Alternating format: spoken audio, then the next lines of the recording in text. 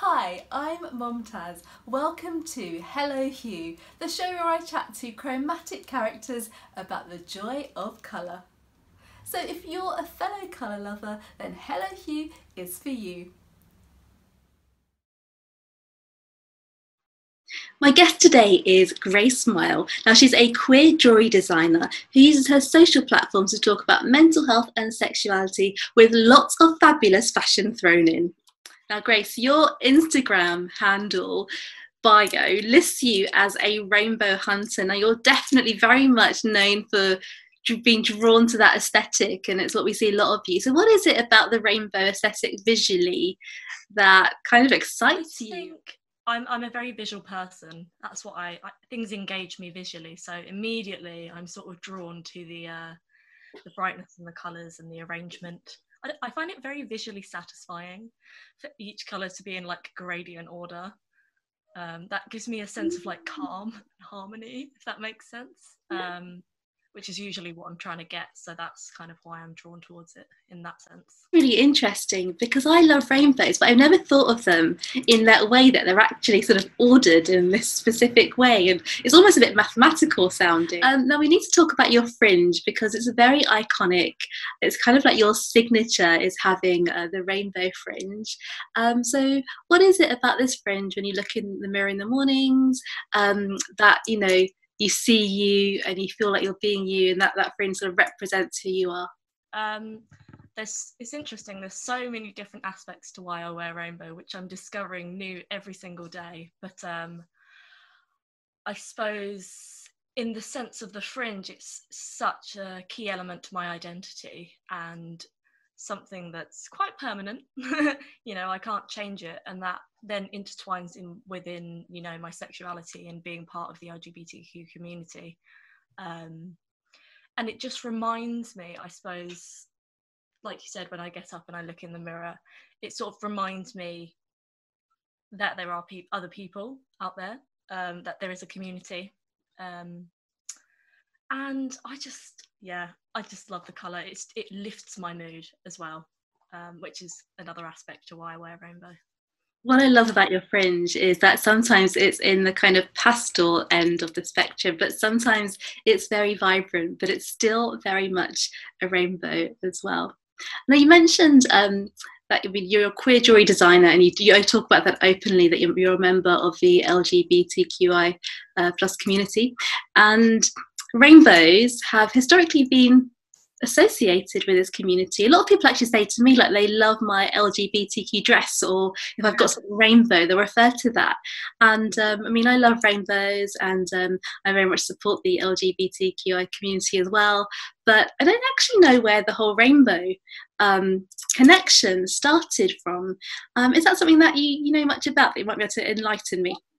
I know a little bit about sort of the pride flag and the creation and the way it's been adapted over the years as we've learned more about our community.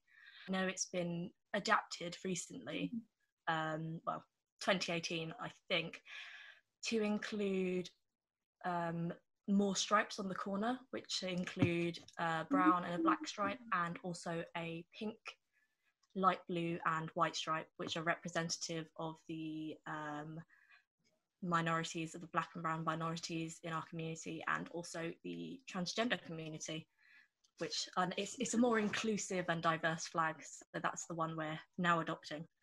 But yeah, people do associate it with our community, which I quite like because it's a conversation starter, if anything, So I wasn't aware of that. So we've got our sort of classic pride rainbow, but it's now got some additions of brown and black in there as well. yeah, Ah, that which is is really nice because it shows progression, and I think that's so important in communities and movements alike. I know you also talk a lot about your mental health in your sort of social posts as well, and you are a warrior of bipolar disorder, and that's something that you're very open about as well. So, in terms of mental health and colour, do you think there's a connection between the two, and how do you feel that colour, I guess, plays a role in your life in that sense? Yeah, sure. I think colours saved my life, which people find very dramatic for me to say, but a lot of people didn't know me before this, especially now as social media is always drawn to the visuals. So yeah, a lot of people, they're like, oh, you just work for fun, but it's very much a key element to my recovery in a sense, because I have multiple diagnoses. The main one which I talk about is actually borderline personality disorder, but I do also have bipolar disorder. I find it very difficult to regulate my emotions, and it's very much beyond my control. So I find colour can regulate the sort of emotions that are more difficult to deal with, you know, sort of anguish and sadness and everything. It uplifts or brings me back, makes me aware, I think. That's for mental health. I just need pointers, and sort of looking at colour is like, we're back, you know. Check in with yourself, see how you're doing, and progress forward. So people have I guess they have their set ideas about colour. So they might think, you know, red is quite a warm colour and it makes them feel quite hot, and then blue is like this cold colour.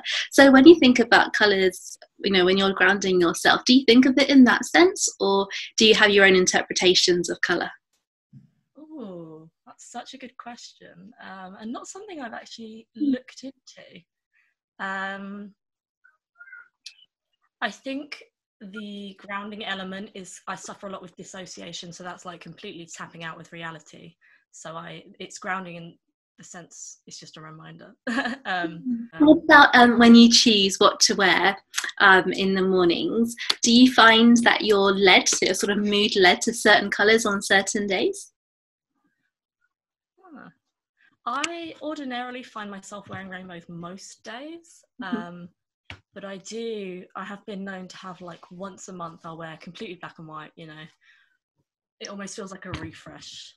I'm a person of extremes, and that's to do with my conditions, but I do, yeah, if I'm in a different mood, I can be drawn to different things. I think yellow, if I'm having a really good day, you'll find me in yellow. I wear a lot of colour, but I don't wear black and white, but I've not thought of it as being perhaps a reset, and perhaps wearing it once a month might make me, I don't know, like appreciate colours even more on the other days perhaps. Yeah, I think that's it. I think I realise how much I miss it, and then I appreciate it more. Not that I don't enjoy wearing black and white, but I think, yeah, it does seem, I'm the kind of person I need to clean a slate and start again. Yeah. And you're also a jewellery designer, so what role does colour play in your design work? Oh, it plays a massive role in my work. I suppose my work usually tends to be quite conceptual, or it's either collaborating, because I'm still at university, so I'm still studying. So it's collaborating with brands. I remember I did one project, it was to do with like seed beads, like little glass seed beads. And it was all to do with colour, and it was, I like the visual of it. I think it flows well. I think people are attracted to it. And also, I think jewellery, like, rainbow makes me like happier. So if I'm like rainbow jewellery, I'm like, if I can give that to someone else, that is like very much a token of happiness and, I guess, joy, in that sense. In fact, I've got a friend who's a jewellery designer, and she made me this rainbow necklace, and it always makes me happy wearing it. So I definitely think sort of gifting somebody a rainbow, perhaps in the form of jewellery, is actually a really nice gift to give. It's just sort of, yeah, definitely kind of lifts your mood. I think it's a shrink plastic item where she's sort of drawn and coloured in a rainbow, and then it's turned into this. But I've decided I'm going to wear it for all my colour chats now, because it kind of feels like, yeah, I'm getting in the zone when I'm wearing it. So like, you can very much get in the zone with it as well. You know, you put on your pair of earrings and you're ready for the day. So if you put on a pair of earrings, you're like, right, we're setting this off right. For sure. So I think a lot of the population have seen more rainbows than they've ever seen in their lives lately, because sort of over lockdown, there's been rainbows on everybody's windows and lots of rainbows celebrated everywhere. And how's that made you feel to obviously be this rainbow hunter and this rainbow loving person, to suddenly see them everywhere? Yeah, it's been very bizarre, to be honest, to say the least. It's been very, very strange. And I'm also kind of conflicted about the whole subject. I think it's really lovely and uplifting and great. And I'm so glad it's like creating a sense of community. And it's been very weird for me because a lot more people talk to me, which is the nicer aspect of it. And it's brightening up our streets. I think it's keeping a lot of people going. So yeah, for that aspect, yeah, I'm very happy with people plastering rainbows everywhere. I know, I feel like there'll just suddenly be more rainbow stuff perhaps ending up in the kind of end of sale reject piles, and rainbow lovers like ourselves will then be able to snap up lots of new rainbow things for our homes. Yeah. Or wardrobes, which will be great. I always find that after Pride, everyone buys their one t-shirt that they wear to the Pride parade, and then I go buy it once they give it away. That is superb. And I've seen a lot of your outfits that you do make yourself, and you do tend to use, I guess, found items or old items or sort of charity shop finds. When you pick up things or inherit new things, or someone gives you something, do you kind of assess it by colour, or do you assess it by the sort of object and what it is? Yeah, I think if the colour is the centre of the object, if that makes sense, if that's the key kind of element to it, then I'll process it by colour order, usually. But a lot of my work is not colourful as well, but I keep my Instagram colourful because I know what people like. But there is slight diversity in that aspect. But yeah, I suppose colour is the main thing I do look at with these things when I first get them. Yeah.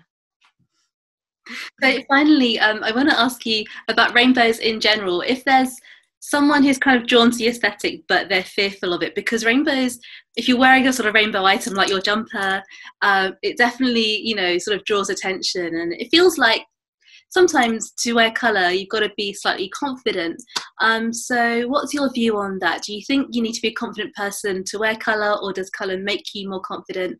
Or what tip would you give to someone to perhaps try a sort of bit of rainbow aesthetic? Sure. I mean, I don't consider myself a confident person, which is very interesting to a lot of people. I think the colour gives me confidence. It's also a talking point, It's easier to make conversation when you've got something you can talk about. And that's one of the reasons I started wearing it, was because I struggle so much with anxiety and interacting with people, that this was the pointer. If they're struggling with I think ease it in. Don't go rainbow, do sort of one item at a time. And it was also quite weird for my surrounding family and everyone else. So yeah, easing into it is, I think, best for yourself and, I suppose, your environment. Thank you so much. I do need to mention your amazing rainbow eye as well, because makeup, I know, is a big part of your aesthetic as well, and it's beautiful. Well, thank you so much for coming to talk to us about rainbows. I love them, and it's great to meet someone else who loves them as well. And I'm hoping there'll be much wider love for them and appreciation for them. But of course, one last thing, actually, how do you feel when you see an actual rainbow in the sky? It's the best feeling ever. I love it. Everyone points them out to me, like even a randomer in the street, they'll go, "There's a rainbow, look at the rainbow," and I'm like, rainbow. I just get so excited. I love it. Because there was actually a pink rainbow last week and I missed it. I saw it all over like Twitter and Instagram. People were posting this pink rainbow and I was like, where was I? I was actually in the supermarket at the time and I completely missed it.